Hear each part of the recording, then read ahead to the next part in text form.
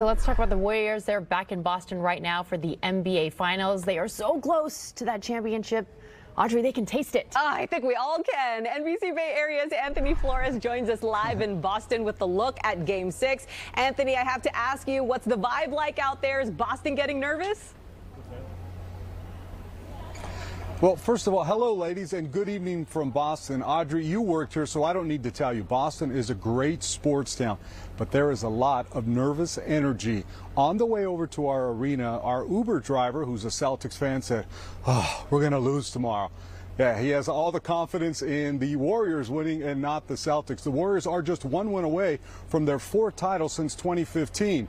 They lead the Celtics 3-2 in this NBA Finals heading into tomorrow's Game 6.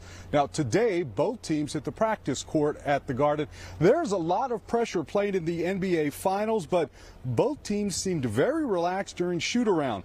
Now, closing out opponents has not been easy for the Warriors. This postseason, they failed to close out the previous 3 series in the first attempt, and they expect tomorrow to be the hardest game of the season.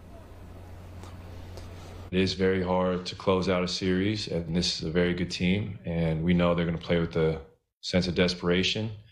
So for us to match that or exceed that, it's going to take the most effort we've had to give all year. It's just not easy to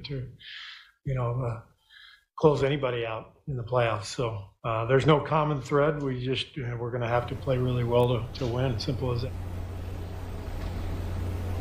All right, so Game 6 is tomorrow. The Warriors are hoping their flight back to San Francisco is for a victory parade and not Game 7 at Chase Center. Live in Boston, Anthony Flores, NBC Bay Area.